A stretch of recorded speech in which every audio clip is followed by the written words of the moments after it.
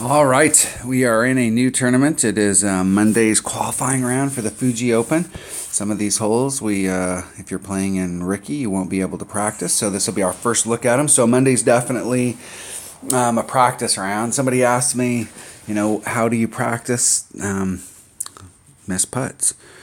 I don't normally do anything that will improve my opponent's score. I don't like to forfeit and give them a extra.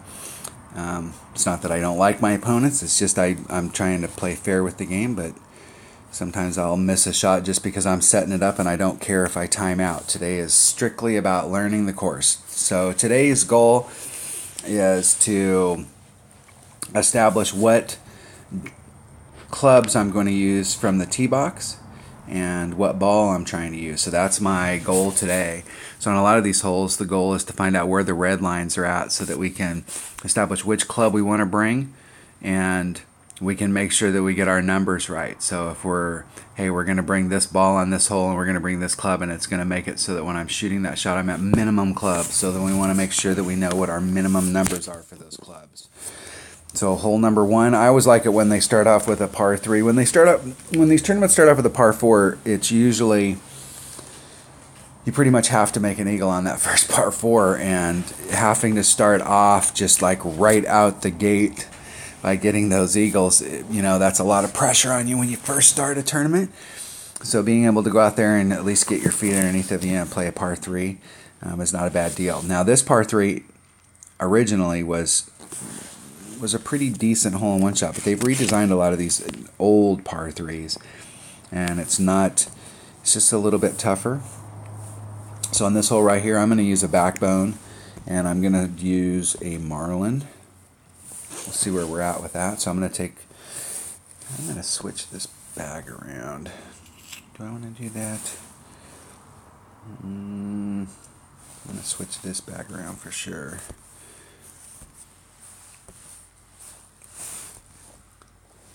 I don't think we're going to be using a big topper on any of the holes in this one.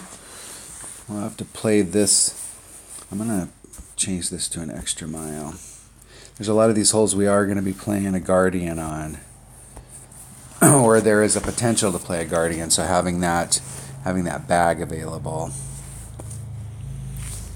So I'm going to take my number 2 bag, my accurate bag, and a marlin, and let's go check this hole out. Hole number 1.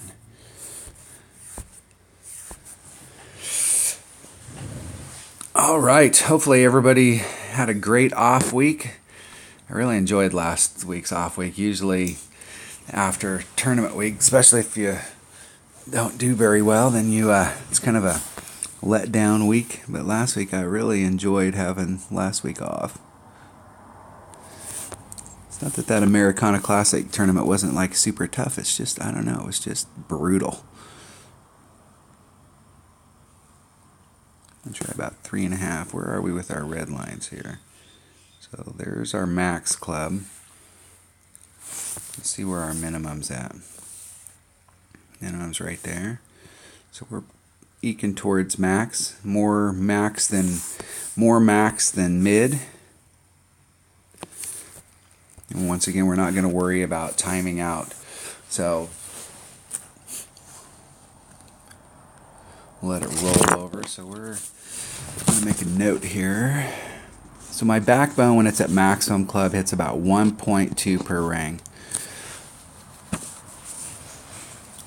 Let me do the math here real quick, and we'll see where it hits when it's at mid club. So it's 1.2 times 1.5. Should be about 1.8 at mid. We're not quite at mid, and we're not quite at max, so we're a little bit.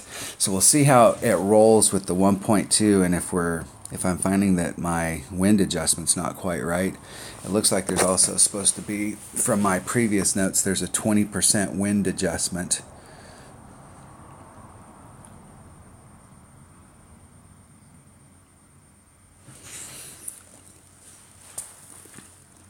So let's use our max number to start off with. So here's our max club.